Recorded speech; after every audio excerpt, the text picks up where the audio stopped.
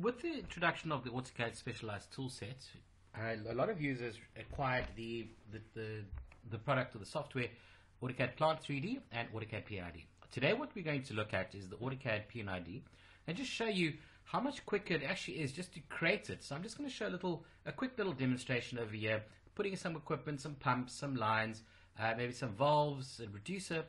And then what I'm going to do with that is I'm just going to show how we can manipulate the metadata or the properties inside it through Excel so that we can sort of get a project out quite quickly, a bill of materials, bill of schedules.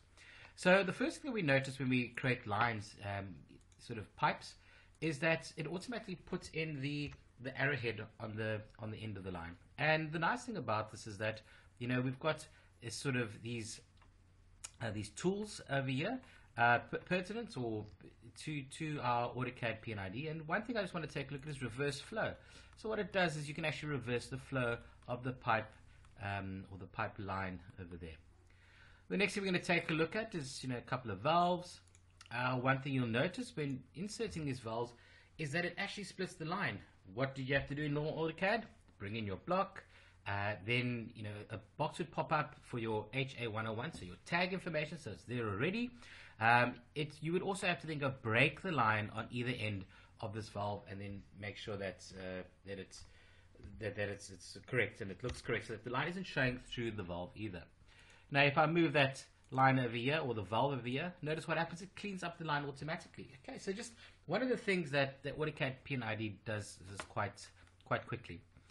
This is a dynamic block, so you can see that I can actually go change the type of valve that we've got. So just change the symbol over there, keeping the tag. If I want to assign the tag over here as well, I just want to show you over here that you're able to go and change it, and you've also got a little counter over here. So in the AutoCAD P&ID software that you've got, we've actually got automation in it as well. So it will actually look at all the different valves that you have got in this project if you had sort of previously inserted more, and it will automatically count up 101, 102, 103, and you can actually say how many strings of numbers you'd like in that number. 4, 3, 2, 1, your choice. I can place the annotation. You can also have different types of annotation styles. Place an annotation up over here. Okay, it's just basically the same H101. Now you say, okay, well, AutoCAD P&ID, it's AutoCAD Plant's much quicker. Because I can use my copy command. Maybe there's a special P&ID command that you've been using some other foreign software or other competitor software that's a little bit more difficult than the P&IDs. P&ID makes it very, very, very easy. All I really have to do is sort of copy it, and then copy it and go and paste it down as well. Okay. Now what you'll notice now is that it actually hasn't put a tag in. I'm going to go delete this tag. So I'm going to go and assign a tag to it, and then we can just say, look, right, let's go to 102, and it puts in the tag over there. Okay. Now the next thing we're going to do is just put in a pump. So with the equipment, we're going to put in a pump over here, and let's just see how that behaves. So I'll go put in a pump. You'll see there's no number, so yeah, I can actually go click on it, 001, assign the tag to it, and there we go. Let's go do a copy of this one because I want actually 3 pumps, and let's go and put in 2 more copies. Right click and enter. You'll notice over here now there's actually putting P001, but it puts a question mark on there. So it knows that there's already a pump in there with a tag P001, and you actually need to go and change this. So right click, go and edit it, and let's go and change it to 02. Okay, the question mark disappears, and edit this as 1. Let's go change this to 03. Okay, so a little bit of manual input, a little bit of automation as well, but sort of going quite quickly. So we're getting that. Now let's take a look at creating some more lines. What happens if we actually join into a line? So I put up over here, and I'm going to bring into that. So I select it. You'll see there that only the one line is selected and the other line is selected. So it's actually not part of that pipeline group over there. We do have tools to add that to a pipeline group up in the top over here. What I'm going to do now is I'm just going to go and assign a tag to this line. So assign tag, very similar. So all the tags that you're getting, be it equipment, your valves, your lines, all the dialog boxes that pop up look kind of the same. And with this now, we've actually got a whole lot of different options that we can do. How big is the pipe? So this one has been set up for inches. So let's go. It's a 6-inch pipe. What's the spec of the pipe? Okay, we got the different specs. You can add this through your properties. It's got carbon steel. What is going to be running through this pipe? Okay, so all of this information is right there at the tip of your fingers, and by sort of putting it at this level, you're able to get all this information out for your downstream engineering. Okay, let's just say it's drinking water, and then we can give it a pipeline group number. And this pipeline group number is quite important, as what it does is when you go into your AutoCAD Plant 3D and you start doing your 3D piping, you're able, and then also your isometrics afterwards, you're able to get all that information from the original P&ID, and it sort of flows all the way through to your end product.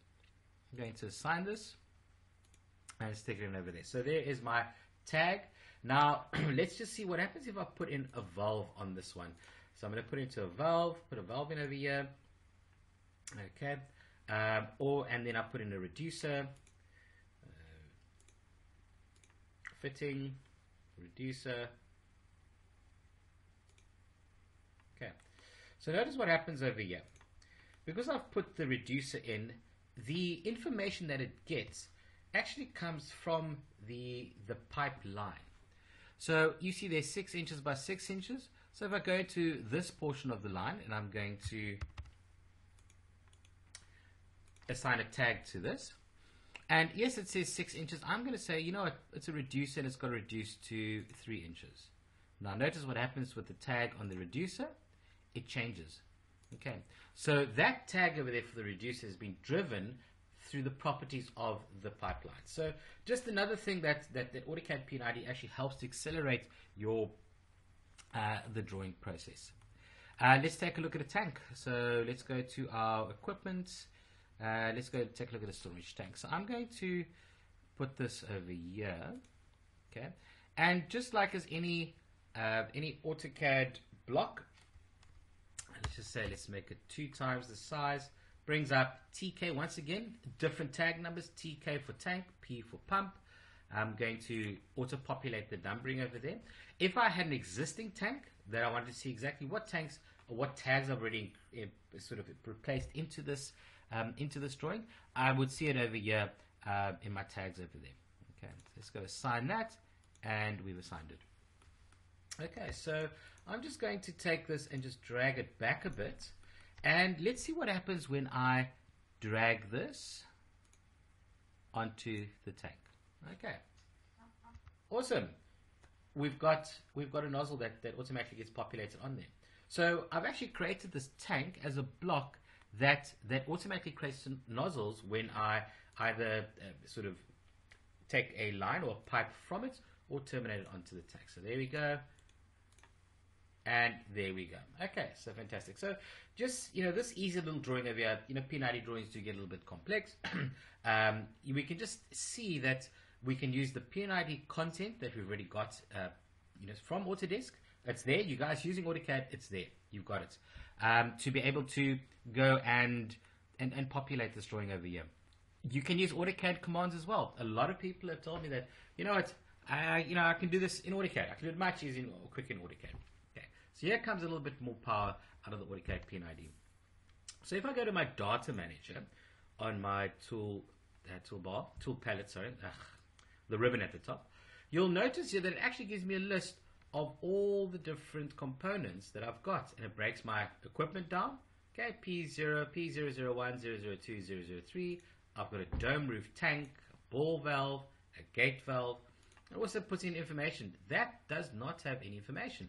So which tells me that I haven't actually gone and put my information or tagged my line to tell it how big it's got to be. Okay, with the spec that it's got to have as well. So with this over here, I'm going to say, right, let's go to the pumps and let's go and export this to an Excel spreadsheet. So I'm going to just do the active node only. I'm going to go and save this. Let's go to our documents, and in our documents you'll see we've got our Excel spreadsheet over here. So opening up the Excel spreadsheet, we'll see that we've got our 3 pumps over there, and we've got a whole lot of information. So for instance, we don't have a manufacturer. Okay, so let's go put in manufacturing over here. Let's do Autodesk. Okay, using your normal Excel sort of commands. Let's go and copy the cells in over there. Model numbers. Maybe the supplier is Micrographics. Okay, let's go. Let's do MGFX Micrographics, and let's go copy that down into these cells. Okay, so I'm happy with that. I click on save, and I go back to my AutoCAD P&ID. So now what we're going to do is we're going to import this information. Okay, log file is going to be generated. You can accept it, imports it in. We go and choose the pump that, or the Excel spreadsheet we've just edited and saved, and we say, right, bring it in. What you'll see is it will look at the information that it's got sitting inside AutoCAD P&ID, the database there, and also look at the modified or the information that's different in our Excel spreadsheet. And we'll see there I've changed the manufacturer and supplier. So this is a great way to be able to go and say, well, you know, I need to do the design. I've got someone else who's got an Excel spreadsheet with all our different suppliers, all our different manufacturers. They know exactly what we need to buy in, what equipment we need to buy in. And they can then go to Excel. Maybe they've got a database, they've got all the information, sit there with Excel and feed in that information while I'm still doing the design. By them doing that, it actually just shortens the whole design time for everyone. And everyone is sort of much happier with that. So with this, you'll notice as well that if I can take this and I can actually drag and drop the information onto the drawing over here. Okay, what it also does is it actually it puts a cloud or a vision cloud around each of the different ones. Okay, double click on it, it'll actually go to it. Okay, so I'll actually go and zoom to it. If I do have any equipment or any components sitting on another drawing which isn't open at the time, it will open up that drawing and then it will zoom through to that component. Now, you know what? I can actually go and either accept each one individually, I can reject any changes that have been made, or I can just say, you know, accept all. Great, there we go. So now I've got my manufacturer detail in, my supplier detail, and that's been taken from an Excel spreadsheet. Fantastic, you know, so we've got all the information. So that was just a quick demonstration on being able to bring in some equipment, you know, create some valves, some reducers, see how the tags or the information in the valves, also the reducers, actually gets controlled by the information that you're putting into the pipe. Okay. So yeah, so just hope that's a little bit of an introduction to what AutoCAD P&ID can do. If you've got AutoCAD on subscription at the moment, you know you've got this right at your fingertips. Start using it today.